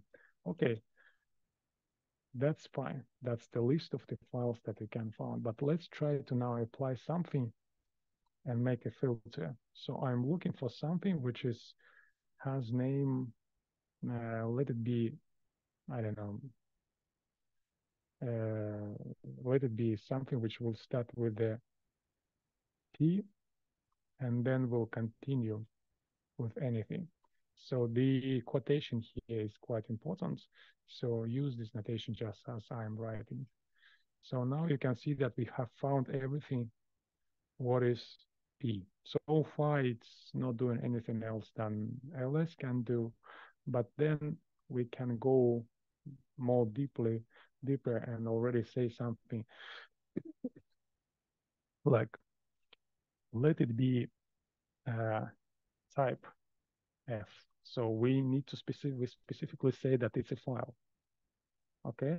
Then we specifically say that this file and it should be no more or no more than 1 MB. Okay. And then actually we also say that, okay, let it be not only no more than 1 MB, but it also no older than, I don't know, let it be 30 days, something. M type, no, M time, sorry. And the list of these filters is really long. I mean, on top of that, you can, of course, say that it belongs to the user. Like, for instance, I must say it belongs to the root. And then I can say that it has permission, um, mm, which, well, as be it set for the user, which is not over here correct, but you can change it to something else. So the list of these potential filters and sorting parameters is very long. As usually, you can go to the find manual and see what's there.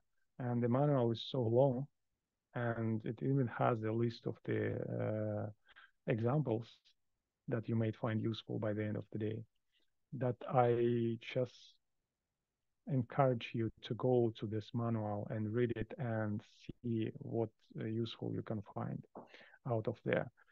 The message to take away from this one is find is a standard de facto for searching the files on the file system. So if you use bash, you must know how to use find.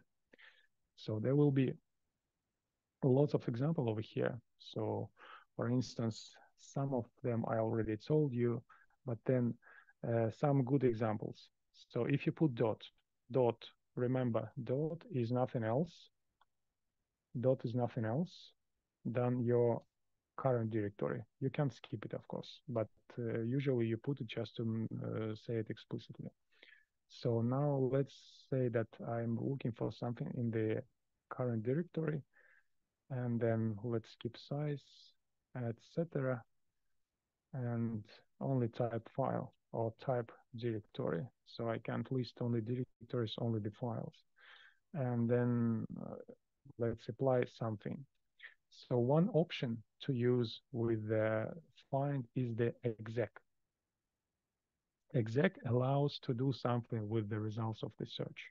So for instance, I have found all the directories, and I want to change mode for those directories.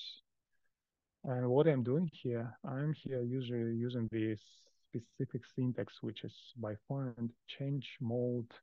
And for instance, I want to make sure that all the other users, they actually have read and execute and the search options for the directory. So the change mode, and now comes cryptic. So these double curly brackets, they replace the outputs of the search, and then this cryptic thing just finishes up this change mode exec constructions.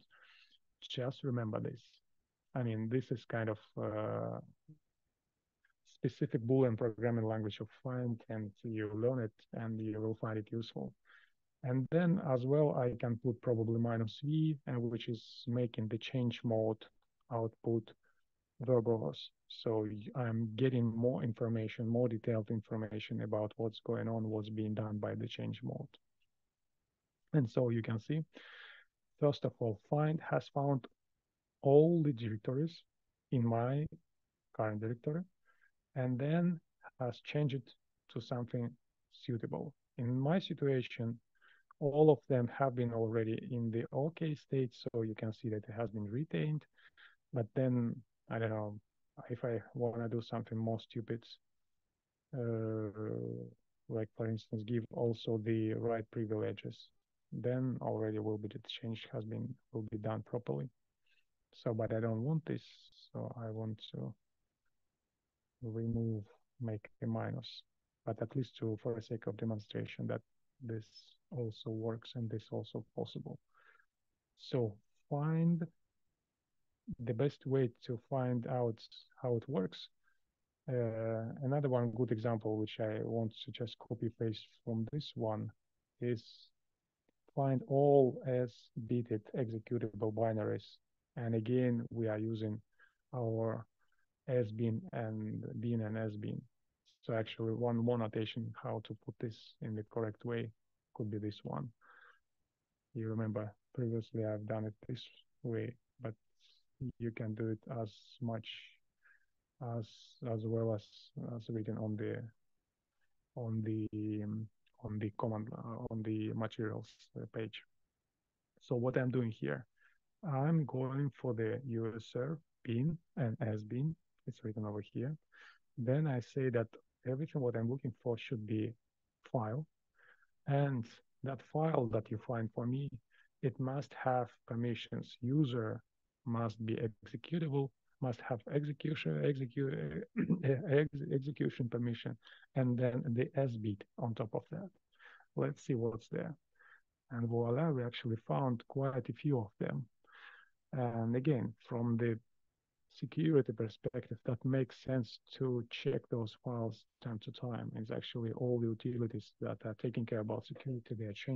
They're checking the security that set bit is not really set on any files, which is not part of the normal system and not kind of installed by any of the cracker. Okay, now you know another one useful over here. We'll take a look at the material. For instance, if you want to remove all files older than 7 days, I don't want to play with that one, just to not delete anything accidentally, but at least you know that it's there. Okay, so I want to go for the Presemo once again. You have something in your mind. One thing to remember, so another one thing that I didn't mention is that the exclamation mark in all the situations, that stands for the negation. So that means that everything except. So basically what I'm doing here with this command, so I'm saying that find me everything in my home directory which does not belong to me. It could be possible. So let's try it. You can try it as well in your own. So I have nothing that wouldn't belong to me, but let's try to do it also on this as being and being directory and see everything which does not belong to root. So there is no one file which wouldn't belong to root, which is good. So that's the correct behavior in both cases. There is nothing that wouldn't be in my home, and there is nothing that wouldn't belong to root in the USR bin and S bin. Well, let me go with you once again for the Presemo and see that are you up for the find? Where's my find? Here you go. So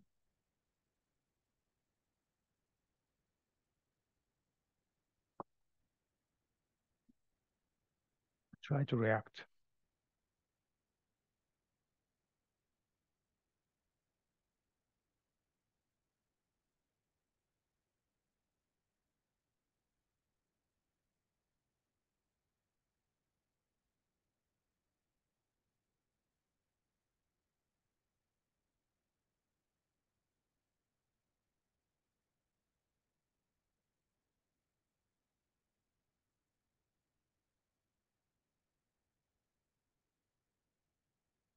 We will have something like 20, 30 seconds.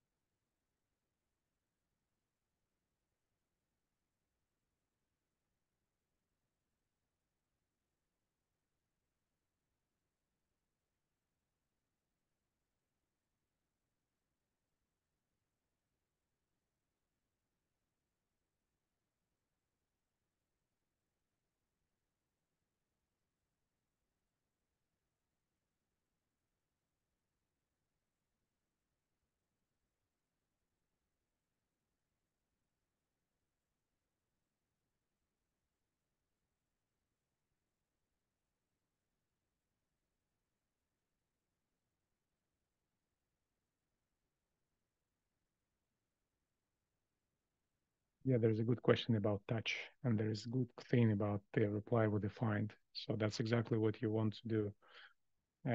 Touch, uh, just keep answering. I will keep talking here in the background. So if you touch one file, it will be uh, just single file. Touch doesn't have this option -R. So what to do? To do is the medicine for that would be find. So you can say that please find everything in my directory. You can even skip the F, so you can just see the directories as well, both of them, and say that exec and touch every single thing. Oh, I don't know. Well, maybe type yes, maybe type F is needed since that touch probably will not work with the directory. And so that would work for you essentially. So you can make an alias, you can make a kind of script or just a function out of this one and use it.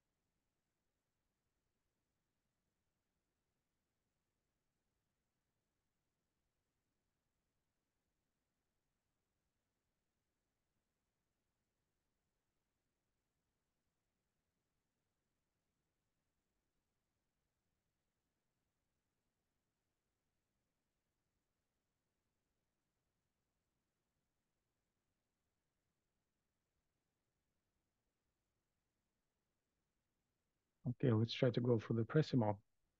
The first was find always requires a directory name to search from and fails with no arguments. It's not correct. So one trick over here, you have the keyboard and you have the terminal open. Just try it out. Essentially, with no comments, with no options, it will just give you the information from the command from the current directory. Find name JPEG with the while mark will find in the current directory all files that have JPEG extension. That's correct. And then we have a negation. And actually, that's one of the examples that we already touched during the demo. So find, then negation, then username finds all files in the directory that do not belong to you. Yeah, correct, but not fully correct. It will find also the directories and the subdirectories, not only the files. But I would say that it's true. Find work type. blah, blah, blah, finds all the directories in the work that have sbit set for the group. I've just tried it, and I just don't remember exactly the syntax.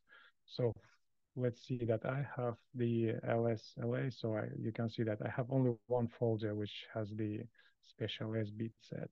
So in my case, this minus will still provide me everything. So that probably means that in syntax of this find, you should have plus, which say explicitly that it has and one of others as well as bit. So if I have minus over here, I would need to say explicitly that what kind of permissions it has. And not only so, I mean, this is a little bit cryptic, but when you find it out how to do that once, and when you copy paste these commands to your bash RC or to your own notes, so you don't remember it anymore. But otherwise, you just go to the find manual page and see that term and then how to use it, and you will see the description exactly what's the plus, minus, equal, or slash means. So they can be some of them or combination of them. Find search is case intensive. No, that's not correct. By default, it is case intensive, so you must say it explicitly. If you want it to be case intensive, so you must say explicitly that, I don't remember, was it minus I or something, so that it's the, and then find does not follow symlinks. It doesn't. That's correct. That's correct.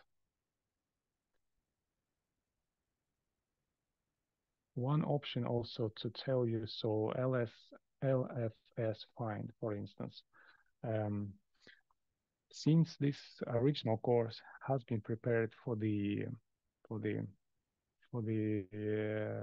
Triton users. On the Triton, we're using mostly work directory, and work directory is something different. It's not normal ext or ext3, ext4, XFS file system, as you can see it on your own laptop or desktop.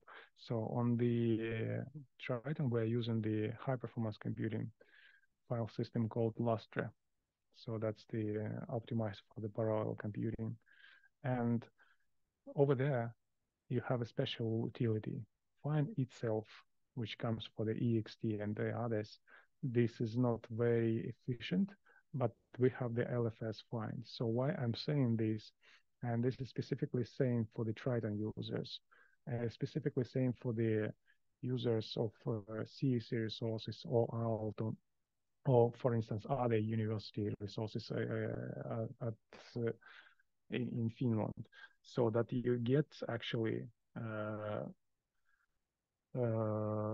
more efficient from the user perspective and also from the system administrator's perspective. So you'd better use the specific implementation of find, like for instance, LFS find, so that stands for the Lustre file system. Why I'm referencing to this, so that you know that the find utility is actually so popular that it has been implemented even for different operating, even for different, optimized for different file systems. So whenever you are on the big HPC cluster, or you're dealing with some really cute storage system, so that makes sense to find out what kind of search utility you have over there and which one is the most efficient over there. So the locate, I can mention also to you another one. On many systems you can use locate. So it's a kind of quicker one. So, but it requires some stuff from the system administrator. So the hash for this one should be created in the first place. But I mentioned it just so that you know that this exists, and at some point, I don't know, do we have it on the locate? I don't know, let's try ping. It's not even installed by default on the Alto installations, but on many workstations, on any other installation, it does. For instance, I have it at home. Okay, So we have find over here. So my plan was to also to touch the file archiving and then give the exercise. But exercise, we are a little bit too late. And this is a good thing because I can actually go and see uh, and take a look at the modifying permissions, the advanced mode. So I will spend now probably 10, 15 minutes, maybe 10 minutes at most on the advanced permissions, and uh, then we will finish a bit early because I also just noticed that I didn't have another break at 2 o'clock. So you saved for yourself 10 minutes, and I apologize for that. And then, but we will just finish 10 minutes early. But we still have 10 minutes to go. And let me tell you something about access control list. So this feature is not new, but it's not yet standard de facto. So if you remember, I told you about these octets for the user group and the others, and then advanced control list ACL makes one step further. It allows actually setting the permissions for the file the way you want. So basically, we can have file owners more than one. We can have group owners more than the one, and their permissions can be set in the way we want to. The tricky thing over here is that not all file systems support this, especially when we're talking about the shared file systems. I mean, the kind of common local file systems on the Linux, like ext3, ext4, xfs, btrfs, what else there? GFS, or what was the name? So they all do it, but then, for instance, if it's something like shared file system and it's shared through some protocol, then it could be a trouble because that depends pretty much on the protocol which is used to share that file system and whether it support ASL or not. And that's the issue. Why, when we are talking about permission of users, change mode, change group, change own, umask, etc., because it's still standard de facto, which is used by every single file system, even the network file systems. But then on the local file systems, you can still be okay with the ACL. ACL brings you two commands, get file and set file. Essentially, the first one is to get the parameters for the access list, and the other one for setting the parameters for the access list. And what's the difference? When you do some changes to the file, and you will see that at the end of this line, there will be plus. Plus means that access list has been initiated and the changes have been done. By default, it's not. So let's see. For instance, I will try to get tackle and let me try the hello sh. Nothing else. I can see it's only the standard ones, standard user, standard group, standard others, and nothing else. Okay, I wanna be, for instance, I wanna set the permissions not only for myself, but for someone else. Let be root, even if it doesn't matter. So root really have access to that directory, but I still wanna be an owner of that hello sh. What I'm doing here. So I'm using this special utility for setting up the access list parameters. And you can grab the thing from here. So there is no need to do anything else.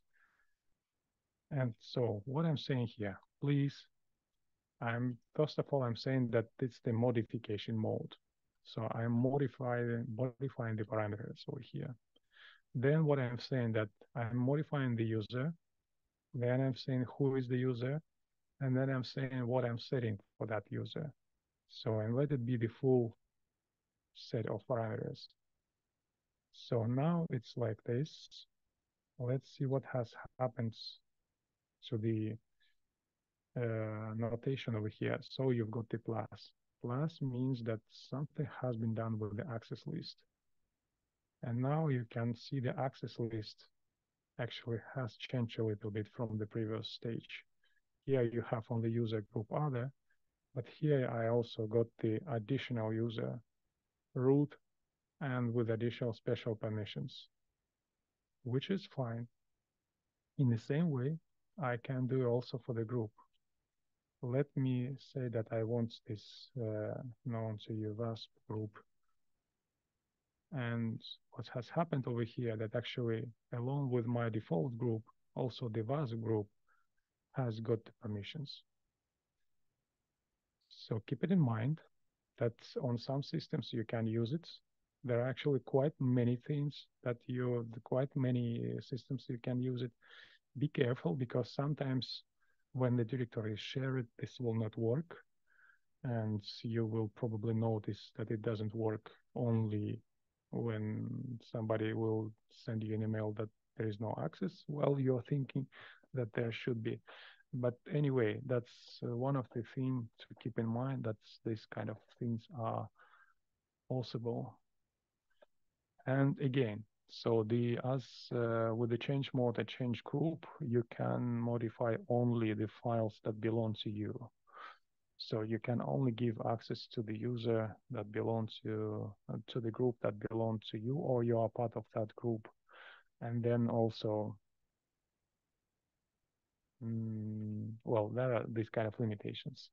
So to say that set facle and get facle, well, get facle it's for everyone, but set facle, I would say that's the most efficient in the hands of the system administrator. So